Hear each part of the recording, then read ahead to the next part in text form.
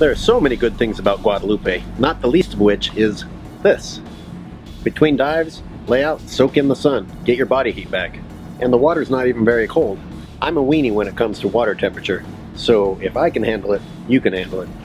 I think I've been underwater for about a total of 4 hours already today, and I feel fine.